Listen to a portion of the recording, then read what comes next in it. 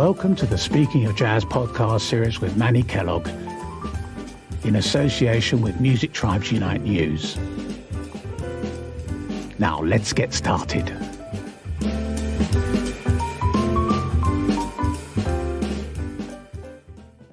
Well, good afternoon, Mr. Woods. How you doing? I'm doing fine. Talking to you, I'm going to be okay. Man, I'm so excited to be able to have this conversation with you. Let me first let our guests know just who I have with me this evening. I have the wonderful, the incomparable pianist. He's a arranger, he's a writer, a conductor, and also he's a poet. The fabulous Mr. Woody Woods. Man, how you doing? You still swinging? Let's talk. Well, you know, I want to talk and wish we were swinging at the same time. You know, I know that. Man, you know, I'm just as much as we have worked together, I don't think that we've ever really talked about some little things like, you know, where you're from and how you got started, some of your influences. So I'm going to just kind of stand out the way and just let you share that with us. Well, now, how I got started. Now, I guess I've liked music all my life. I interviewed my father in the early 90s. Okay. And asked him when he knew that I might be a musician. He said, well, I always thought you were going to be one. And blew my mind because I didn't know it. But he said that he thought I was always pretty musical. But in the third grade, I actually wanted to be Manny Kellough. I'm telling you now, because I saw a red drum set in the music room of Russell Elementary and I told them I wanted to play the drums. They said, no, you got to be in the fourth grade before you can play the drums. And my parents bought a house out in Compton before the fourth grade came. And they asked me if I wanted to play an instrument at my new school in Compton, and I said, yeah, I want to play the drums. They said, oh, we don't have any drums. They said, we've got clarinets and flutes and something else, and I wasn't interested in those. I wanted to play the drums. So I told my mother, I said, I want to play the drums, but they don't have no drums. She said, well, I like the flute. Tell them you want to play the flute. I said, okay. So the next day I went back to school, told them I wanted to play the flute. They said, oh, we don't have any more flutes. We have clarinets. And I said, well, what's a clarinet? And they said, well, it's like the flute. You're going to like it. And they brought out this ugly looking silver metal clarinet. And I thought it was very ugly, but that's all they had. And I started with the clarinet, and I kind of liked it. I learned a few little tunes, and finally I told my parents, I said, I like to play the clarinet, but it's just so ugly. And I said, I need a real clarinet, one of the black ones. And I don't know if you remember Southern California Music Company. Used to be downtown on Hill and 7th in LA. And we went down there, and the man had a clarinet, and he said, my mother or somebody asked how much it cost, and he said $75. And my mother turned to me and she said, boy, do you know how much $75 is? And I said, no, ma'am, because I didn't know nothing about how much money it was. And I think they paid $1 or $1.25 a week for me to get that clarinet. And that's what started me off. what got me really interested, we had a family that moved next door to us when I was in the 4th grade. And every one of their children, there's 5 children, all of them could play the piano and played another instrument too. Yeah. Two of the kids was in the youth orchestra in LA. And listening to them play, because they played the piano and these other instruments. One played cello, one played violin, one played guitar. That's what really inspired me until I got into junior high school and found out that I didn't know nothing.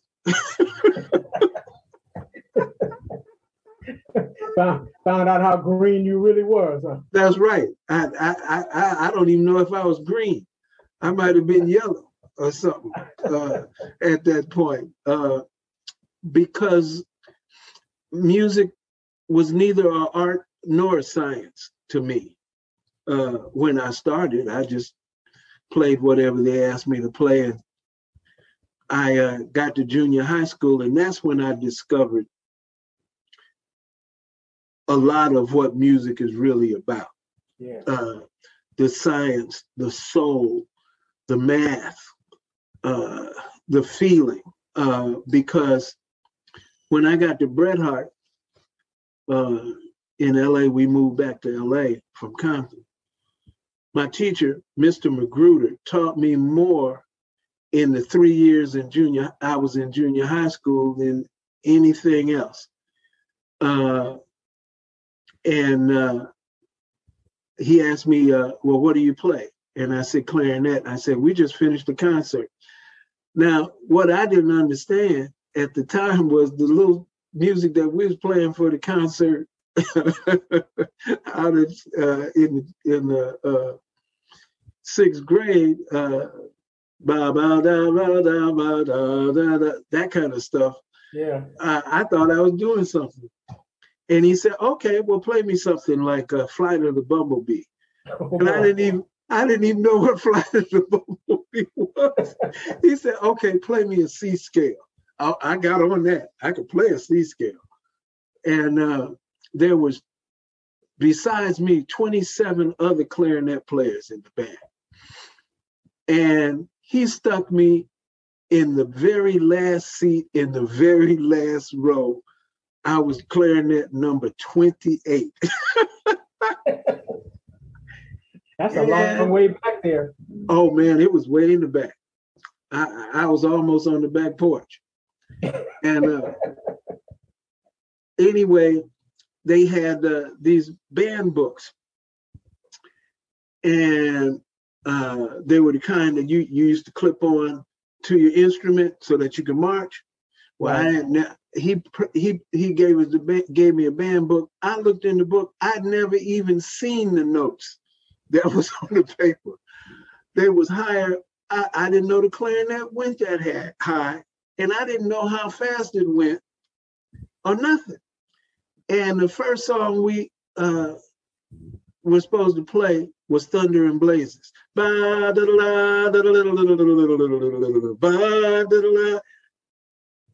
It took me weeks before I could play that song, before I even play at it. But I gotta say, John Magruder was the teacher's name. Mm-hmm. His main instrument was upright bass. And he had a duo with a piano player that they played around town. And he played hi-hat with his left foot and played bass at the same time. And the piano player played and sang. And so when I saw him do that, I said, oh, that's the music I want to play, because they were playing jazz. And they were short a tenor, a second tenor player in the jazz band. He said, no, I want you to come join the jazz band. And I wasn't playing sax yet. I was playing tenor parts on clarinet. Okay. And I didn't realize I should be playing them down an octave from where they were written, because tenor saxophone played an octave lower. And I didn't like playing it that way on my clarinet. But I got it. I started listening to Count Basie and Duke Ellington in the arrangements that we had in the jazz band. And at the same time, my mother had a boyfriend whose nickname was Stereo Steve. And Manny, he had every jazz record that we could have wanted. I don't care who you name. Early Charlie Parker, Diz, all the big band cats, everything. And I'd listen to those every day and try to imitate some of the stuff that I heard. Yeah. And I got, God bless me, across the street neighbor called me one day and said on the phone, and I was in the 8th grade. Yeah, I was in the 8th grade. He called me and said, there's somebody over my house I want you to meet. And he said, and bring your horn. And I said, okay. So I came over, and by this time I was playing tenor and clarinet. So I brought them both. And who he introduced me to was Benny Carter. Mm. And I knew who he was, but I'd never seen him. I just heard him on the records.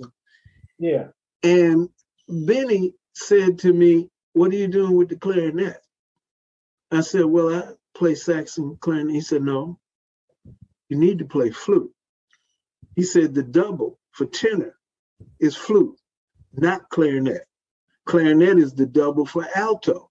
Mm. And I went to school and checked out a flute. And over the summer, I learned how to play it, taught myself how to play it. And I discovered that that was really what I wanted to do, was play tenor and play flute. Those were the ones. And I, during that same time, I was sick one day, and I heard Herbie Mann play a bossa nova on the radio, because you remember the jazz station KKGO, KABC, or KBCA or something was the name then. And he played Whistle While You Work as a bossa nova. And I liked hearing it. And I figured that I could write an arrangement similar for the big band at school. And that's what I did. Now, I didn't know exactly what I was doing. What I knew was what I wanted to hear, not exactly how to write it. So I had stems on the notes going in the wrong directions. I had the bass part was supposed to go boom, boom, beady, boom, boom, beady. And I thought boom was the first note of the measure. Well, it wasn't. That was on beat 4. 4, 1, 2, 3, that kind of thing. But I didn't know what I know. So I wrote it out and copied it. And next day went to school and told Mr. Magruder, I said, I wrote an arrangement. You think the band could play it? He said, you did what? And I showed it to him. He said, you wrote this? And I said, yes, sir. I wrote it. And we tried to play it. And he told the bass player, who was a young girl at the time too, Polly was her name. He said, now he put the bass line on the wrong note. Just move it one over and play it. And she played it. I said, yeah, that's the way it's supposed to sound. And he told me, he said, you got the stems going the wrong way and this and several other things. But it sounded good. Okay. It made sense. And that got me to writing. I started trying to write all kinds of things. And for whatever reason, which I still haven't figured out, Mr. Magruder, every day it seemed like he'd tell me something. Like he said, you want to get a better sound out of your horn. When you take your mouthpiece off, when you put it together, stick the mouthpiece in a glass of water for 5 minutes with the cap on, and then take it off and then play. Changed my life. Changed my life. Since I had moved myself up from the 28th clarinet to the first clarinet. Moving on up. Moving on up. I had to challenge my way up there, because you could challenge anybody that was ahead of you to play something. And so that's how I got up to first clarinet. And they let the band play my arrangement, A Whistle While You Work, in one of the spring concerts. And what really attracted my attention too was each summer, Mr. Magruder, the band teacher, and Mr. Rogers, the drama teacher, would write a Broadway type musical. And we'd play it in the spring. It'd be the concert band and the senior orchestra together, right? With the drama class and the choir. And so we would do a Broadway type production. Now that really knocked me out, really made me want to write something big, you know? He gave me one other thing that really moved me. He said, would you like to conduct the orchestra?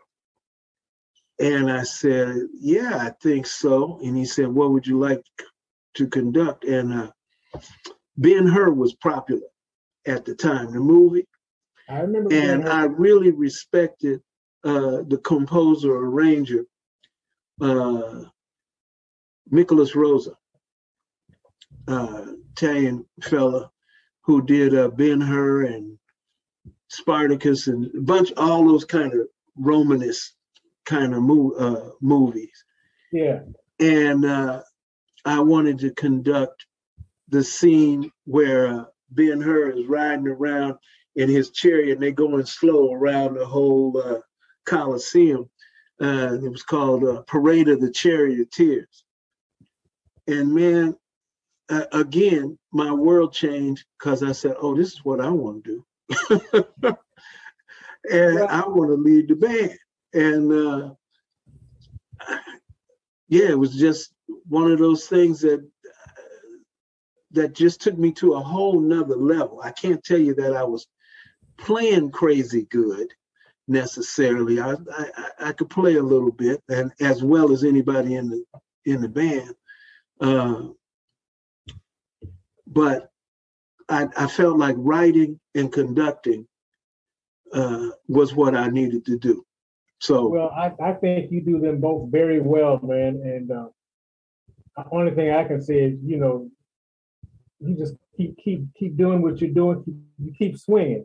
Keep swinging. On that particular note, Mr. Woods, or should I say Woody Woods, I've been looking through some of your notes here, man. Tell me about the time that you played with Tootie Heath. Oh my God. Lord have mercy. Well, as I told you, my mother's boyfriend, when I was in junior high school, he had every jazz album that you could think of. And so I used to read all those liner notes. I used to really get my information on musicians off the liner notes on the albums, which they don't do anymore, right? And, you know, the first time I got called for a jazz festival, it wasn't the Newport Jazz Festival, but it was the Newport Beach Jazz Festival in California. And Tootie Heath was on drums and John Hurd was on bass. Mm-hmm. I knew both those cats from off the album covers.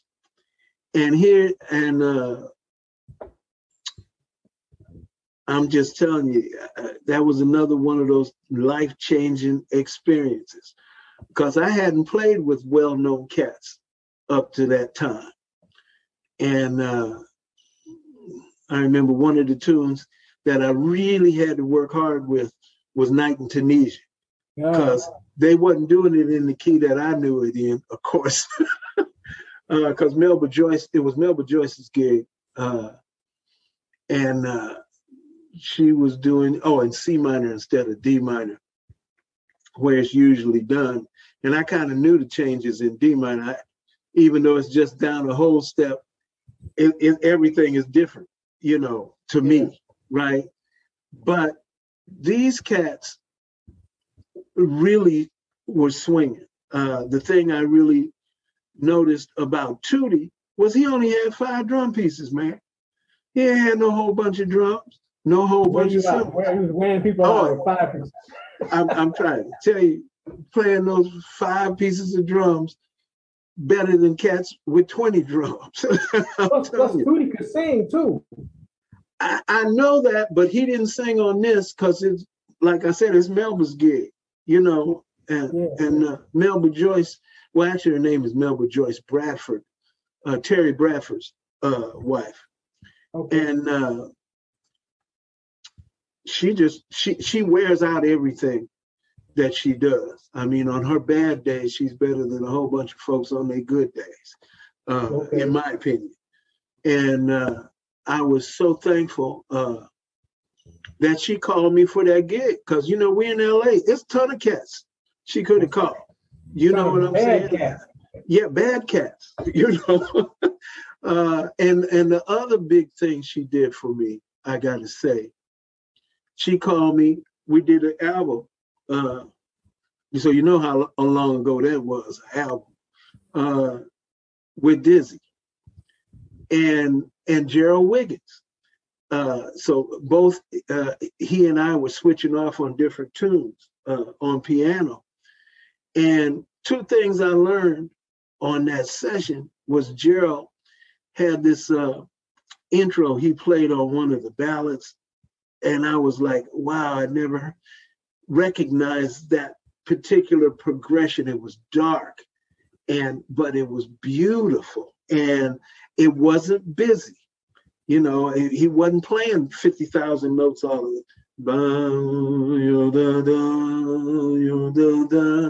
I was like, wow, that's how to start this.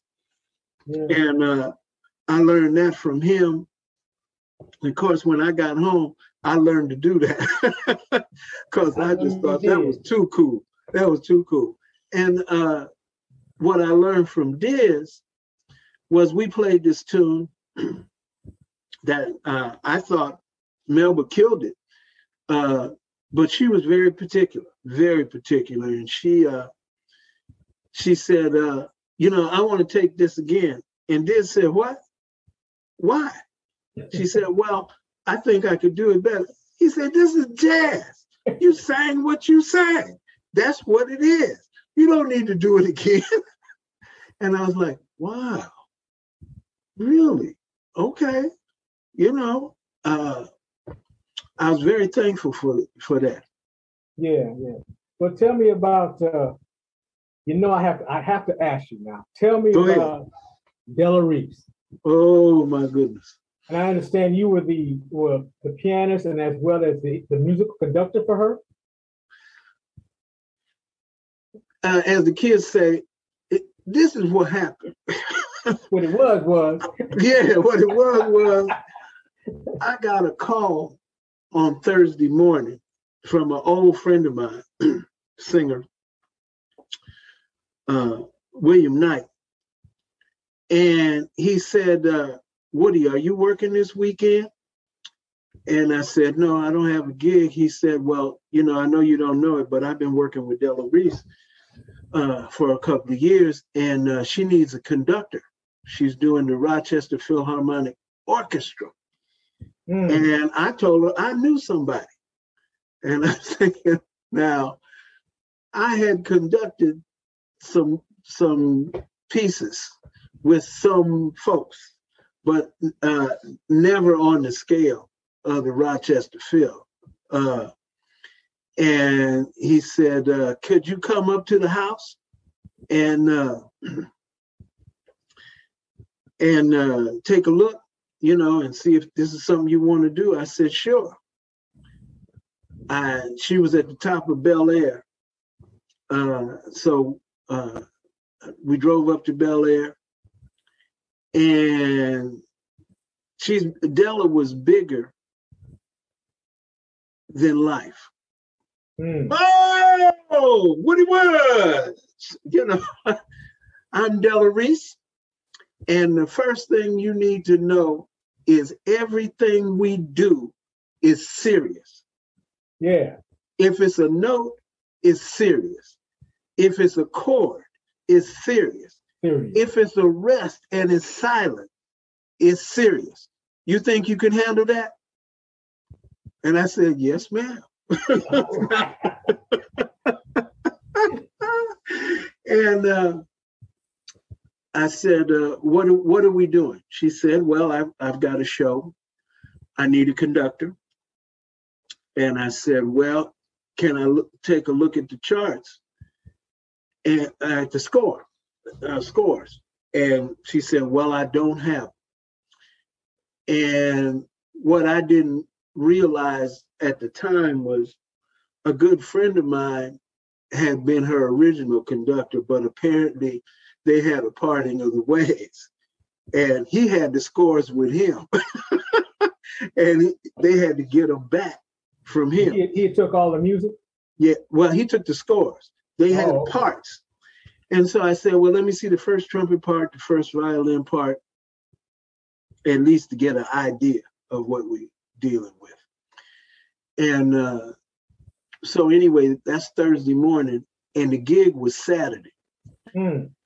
And so I looked at what I had, and I didn't see the real scores until we got to Rochester, New York. And it was 100 pieces just about. Marion Alsap was the assistant conductor, and she greeted me, and we talked for a bit, but I knew who she was. I had never met her, but I knew who she was. And I'm telling you, it was like going from driving a Ford Fairlane to jamming in a Maserati. Just that quick. Just that quick. And the competence of the orchestra was just phenomenal. I mean, everything I would have wanted them to play, they were playing, if not even better. And the arrangements were great anyway. I mean, it was great arrangements. Larry Farrell had done most of the arranging, and the other Larry, I can't think of his last name right this minute, but they were great charts. And I was just awakened, is the word, because I had never had that kind of experience, standing in front of that many fabulous musicians in a great concert hall. It was at the Finger Lakes facility in Rochester. It just blew my mind. And of course, what really blew my mind, we had never talked about money. I hadn't asked her what it was paying, and she didn't say. And we finished the concert. We go backstage. Bam, here's the check. Way more than I was thinking. Yeah. Yeah, I was like, oh, I like this, because, I'm used to doing stuff, and you don't know when you're going to get the check or the cash, or, folks be fooling around. She was right on the money 100% of the time. And when we did the rehearsal, I'm used to doing rehearsals, especially with singers, where they sing during the rehearsal. Okay, me too. She didn't sing. She came out, took the mic, said blah blah blah blah blah blah blah. That's fine, and say, "You got it, Woody." Okay, you know. So everything was new to me. Yeah. And she made a statement, I think, if I remember correctly, to the audience. She said, I would like you to give my new conductor a hand. She said, because I think we're going to keep him for a while. And I was like, so it's all blowing my mind, because almost everything that happened was something that I hadn't expected. Fantastic. You know, and of course I didn't know what to expect. And Della had tons of records that I knew, you know, that she was singing. And her voice was so magnificent. She could make it thunder and she could make it whisper at the same time. And she just took up all the oxygen in the room, just about. And what some of the things I didn't know about her, she used to sing with Mahalia Jackson. Yeah. Yeah, and I really didn't know that. And she would tell me stories about her and Mahalia and going back a ways. And,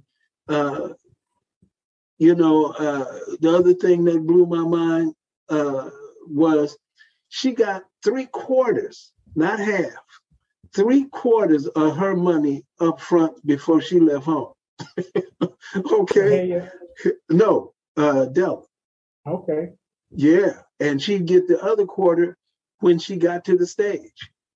So we never had nothing to worry about getting our money. Well, that's wonderful.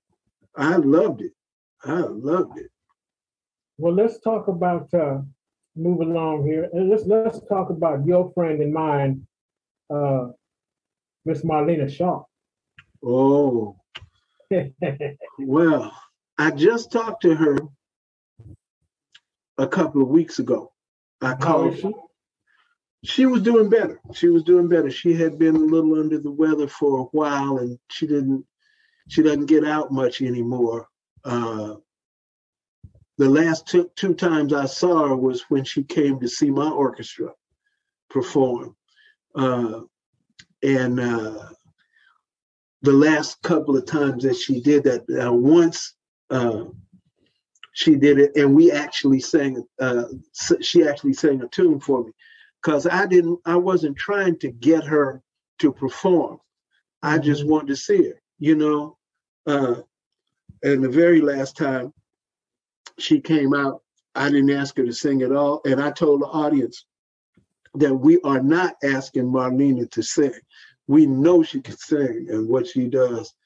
And she was just such a lovely person, on top of the fact that she could take almost anything and swing it. We talking about swinging? Even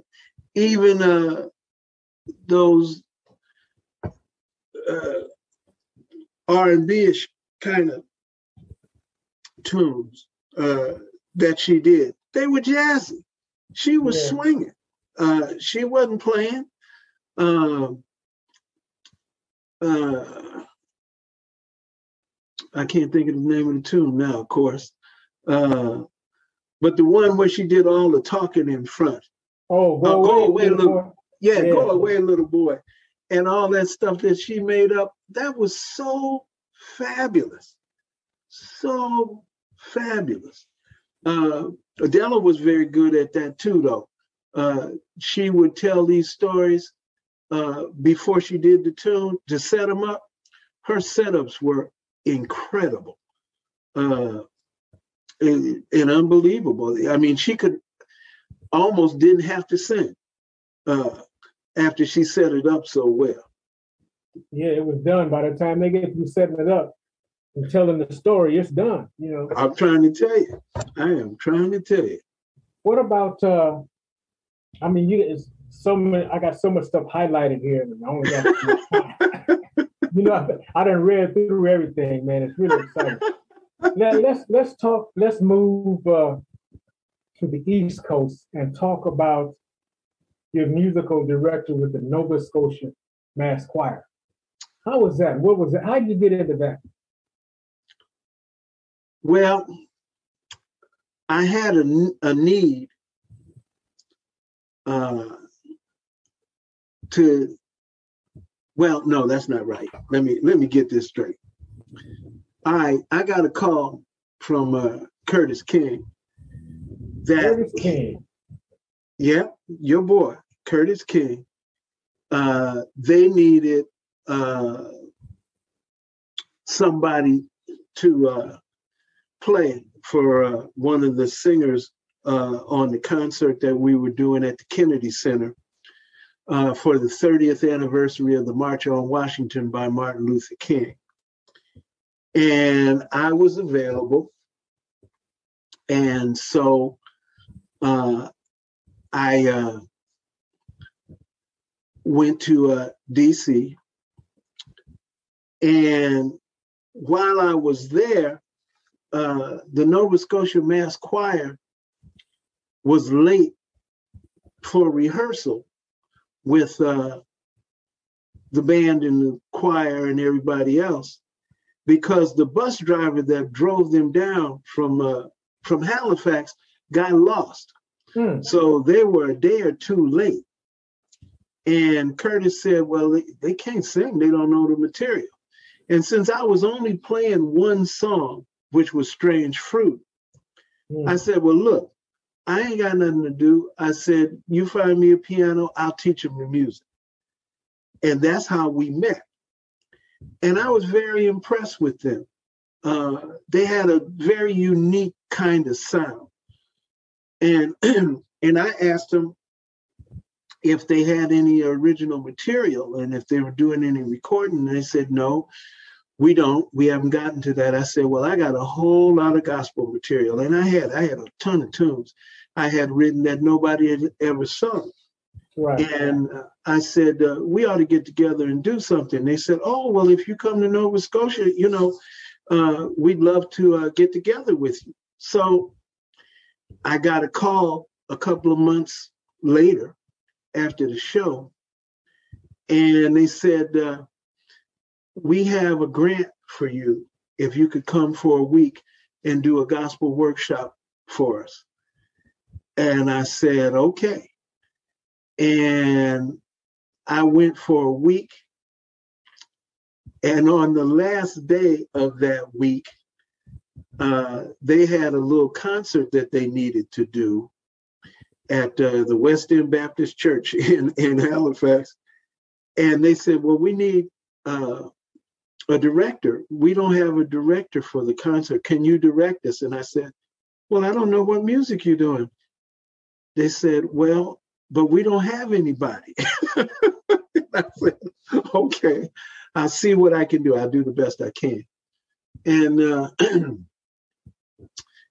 I called upon one of the strong voices in the choir, Jeremiah Sparks, fabulous instrumentalist, singer, and all around good guy, and had him help me go through the tunes, and I did the best I could trying to conduct stuff I don't know.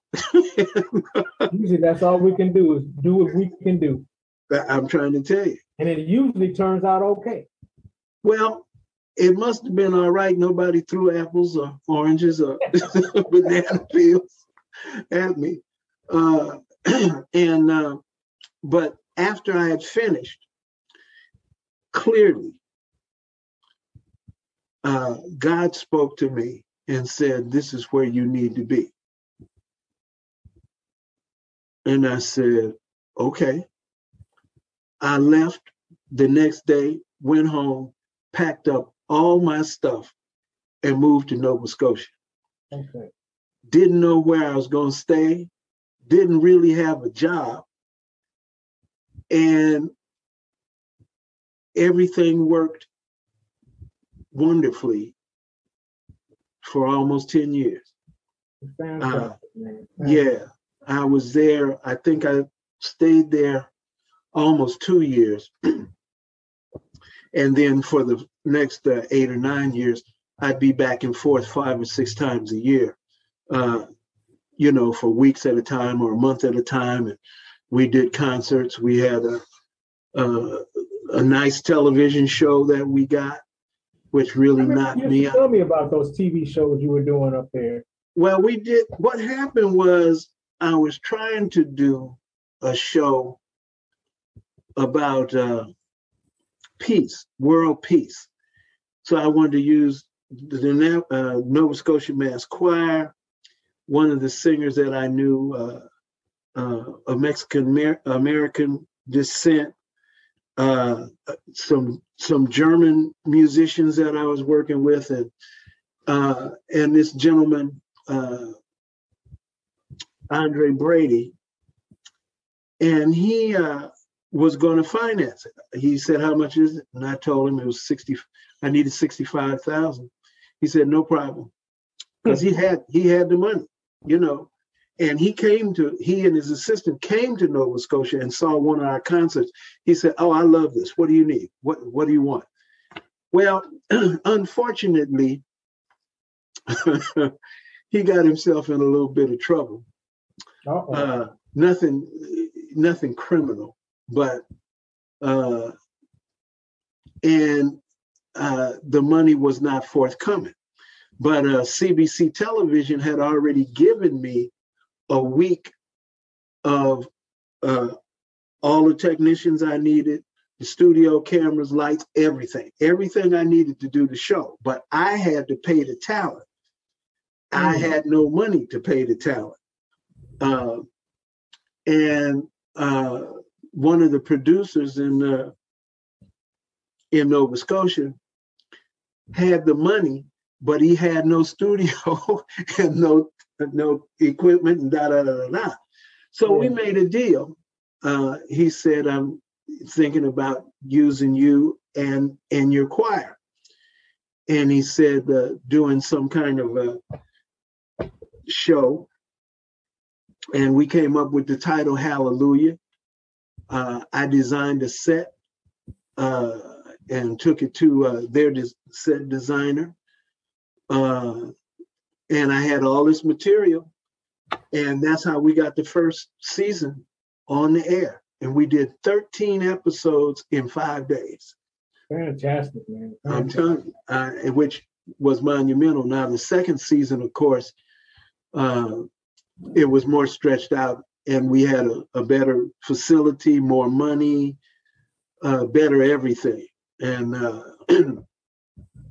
well, are you still in touch with any of them there? Most of the folks that I was close to, I still talk to often. And for quite a while, I kept going at least once or twice a year doing things with them. In fact, when the virus started here, that I was just coming back from there doing some concerts. And I'm hoping to get back there in January or February if things are milder and safer, and do some more things either with them or some of the other folks that I work with up there, because I really have a family of folks up there. And they're very talented. They're some of the friendliest people I have ever met in my life. I'm telling you. And I talk about that all the time. And I got friends down. There's people right here in Vegas that are relatives to some of my friends in Nova Scotia and in the choir. So it's a big thing, and it's a good thing. Well, I have another question for you. Can Go you ahead. kind of tell us some of the things that you are working on? What's down the line for Woody Woods right now? Well, I have a ballet that I wrote, that I'm working on getting the funding for. It's from a symphonic suite that I wrote that I'm adding poetry and live musicians as well as recorded to do the ballet. And it's a Black History Month kind of piece. Okay. It tells the story of the migration of African music from Africa to America to the world, and kind of is spirituals.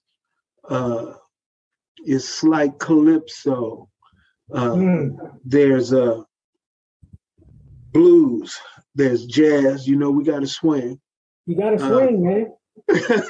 Got the story. You used to have a pulse, don't you? Yeah, I do. The story of music, jazz music in Harlem is involved in it, and history of the blues, and just several things. Runs about 90 minutes. Very good. And I'm working on that. I'm going to do some recording of a more quintet-like group. I haven't put it all together yet, but I'm working on it. And I have a book of poetry. Now. My middle name is still Swing. Okay. You know, I put the S in Swing. Okay. As we I was thinking about you. Say that again. I said I was thinking about you yesterday because on what is it, X Radio? What is that radio? XL Radio or whatever it is. They got Miles Davis for Black History Month. They got Miles Davis channel. Plays nothing but Miles Davis all day long. And I thought about you, listening to them cats like Philly Joe and whatnot play, and you were on my mind. Well, I'm glad I'm on your mind, Doctor, because I think about you quite a bit. A lot of those gigs we did, a lot of them gigs we didn't get paid for, still looking for the money. Yes, right. I remember that last one. Yeah. As we kind of sum up and wind up our time, I'd like for you to, what advice would you give some of the young and up and coming players today? Listen, as I told my friend Jeremiah Sparks that I talk about a lot, listen to everything. Yeah. Because, and especially because I'm listening now to this Miles Davis channel, he delved into a whole lot of different styles of music and still retained his personality. Okay. But you know, he was playing some rock, always swinging, some blues, some African-oriented rhythms and songs and whatnot. And I'm listening to him because they had something, they were playing something by Joey De Francisco, the organist. Joey, you know yeah. And I didn't realize, even though I should have, Miles played organ too. I didn't know that. See, he played, and both of them play trumpet and organ.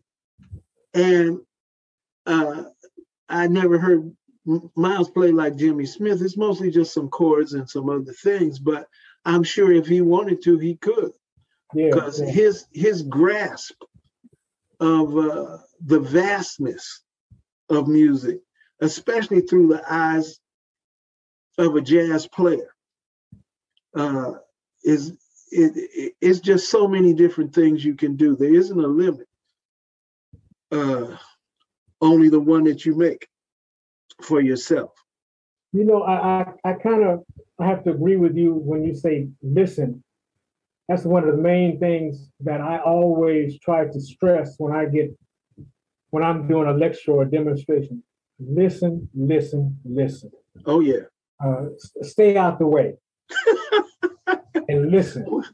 Well, I appreciate the stay out the way, but see, I also like to get involved because I remember this guy played drums. He swing a little bit, named Manny Kellough, that kept the solo going right past one when the singer come back and he's still playing it,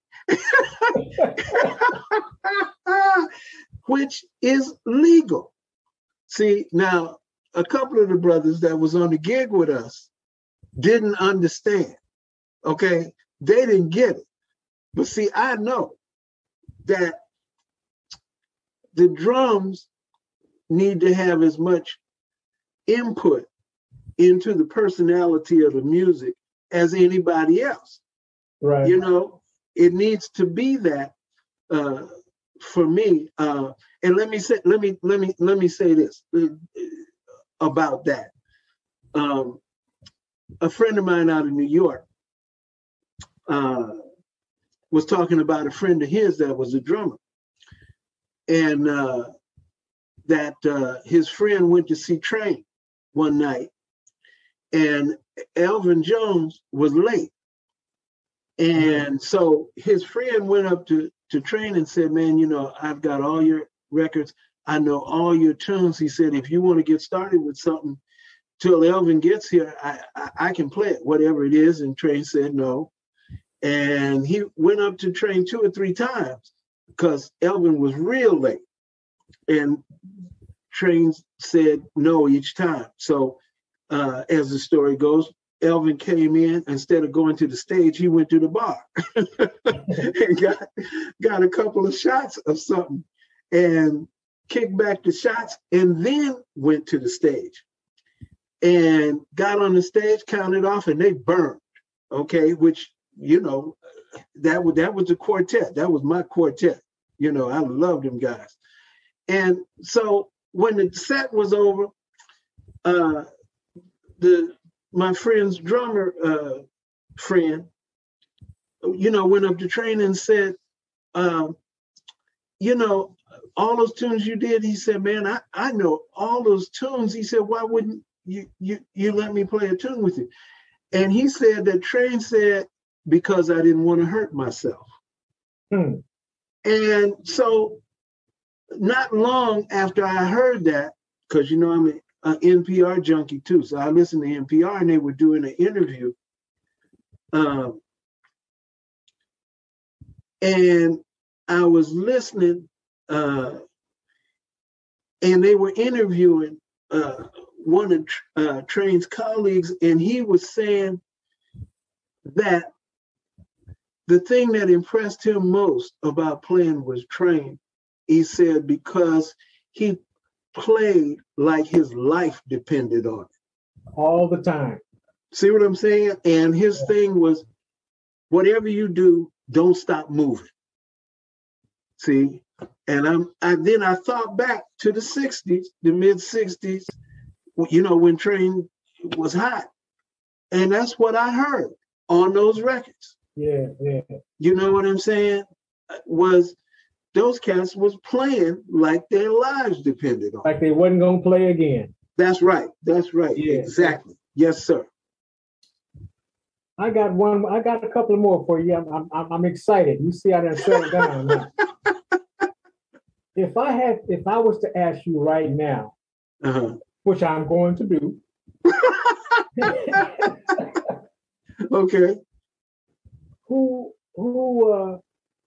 are you influenced by? Who do you sit down and listen to this very day? Well, it's I got to go back Go ahead on. To junior high school, to Mr. Magruder, because nobody influenced me more in a short period of time than him. Because now, even in junior high school, in the band, when he would direct the marches, especially the ones, the 6/8 kind of feel marches, those kind of things, he told the bass drummer, he said, when my hand gets 3/4 of the way down, that's when you hit the drum, not when it's at the bottom. He said, because this has to swing. That was, okay. He told me, whatever you do, when you're writing your arrangements, put the 3rd and the 7th or the 3rd and the 6th in the trombones. He had these bombs that he used to lay on me out of nowhere. And he encouraged me by giving me opportunities to do things. Like he said, one day I'm going to be out of school. One of the weekdays, he wasn't going to be able to come. And he wanted me to take over beginning band and beginning strings. I didn't even play no string instruments. I went and bought the books, beginning band instruments, these big blue books. I memorized every fingering for every instrument, okay, over the summer. That's what I did so that I would be ready, because he told me way in advance. See what I'm saying? And so the combination of him encouraging me and giving me all these golden nuggets of stuff, right? And then hearing and seeing all the bad cats, listening to all the singers, watching people, how they grasp the music and stick their fingers in it and their hands and massage it and twist it and turn it and have control, yet all the freedom. I got a good friend here who thinks he likes jazz, but he doesn't really like jazz, because he said if they play stuff I can't sing, it ain't no good, So he loves Gene Ammons and hates John Coltrane, and music is vast. Island music. I played with a Mexican American group called Los Hermanos for quite a while, where I was one of the only 2 people in the band that spoke English. Really? I learned a lot. Now, it wasn't the Latin from New York. It was the California sound, which was completely different. And it made me aware of the fact that the claves are different on each coast. On the West Coast is 1, 2, cha cha cha. On the East Coast is cha cha cha, 1, 3, 4, cha cha cha, 3, 4. And I didn't know that until I had lived on both coasts and could hear the difference. So I don't know if that answers your question. It really does, man. Quite a story, man. Really, really interesting. And I would like for you to be able to let everyone know how you can be contacted, your email and website and all that, if you don't mind sharing that. Well, my email is pretty easy. It's Woody, WOODY Woods, WOODS @hotmail.com. that's the best way to reach me. I'm going to leave my phone number off for now, but my email, I checks it all day long to see those big gigs that Manny Kellough fixing to call me for. And I'm on Facebook. Okay. Yeah, Woody Woods, Las Vegas. I'm on Facebook. I look at that every day, not all day like I used to, but I try to stay up on that. And my son says I'm on Twitter. I don't ever use it, but I do see it come up, if you need to get in touch with me. But those are the give it to us one more time. Give it to us one more time. Say again. Give it to us one more time. WOODS.WOODS@hotmail.com. Fantastic. Dr. Woods, it's been such an honor and a pleasure to be able to just sit here with you and reminisce and go back to bring me up to date and let me know what you're doing, how you feel. You look fantastic, man. Man, I'm trying to keep up with you. Look at yourself. You're looking good. Got your beard going, and the whole 9 yards. As they say, I'm just an OG now, man. That's all they call me. Every time they keep calling me OG, and I'm thinking, I hope that's good. Man, it's been a pleasure, and I truly hope we'll have this opportunity again to have a nice conversation. And I'm going to ask you a quick, short question, and okay. I want you to answer real quick. What is jazz to you? The freedom to create. If you don't have that, it ain't jazz. If you're not breathing, what? If you're not swinging? No. If you ain't swinging, if you ain't swinging, you probably don't have a pulse. Fantastic, man. It's a pleasure. Same here. You take care of yourself, man. You know I love you like a brother, man. And right on. I'm telling you the truth. I'm going to have to get out there on that West Coast, and we're going to have to sit down and swing until we can't swing no more one day. Well, I got to get to the East Coast. I got a reason. So I'm coming. I don't know when yet, but I'm coming. All right, my brother. Take care of yourself, and we'll talk again soon. And, I always end my conversations by saying, keep on swinging. You too. All right, brother. Talk to you. Take care, man. Same here. Bye-bye.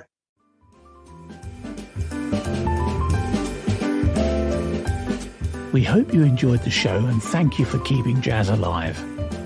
Don't forget to follow us on our social media channels, and all the links are in the podcast description. That's it for now.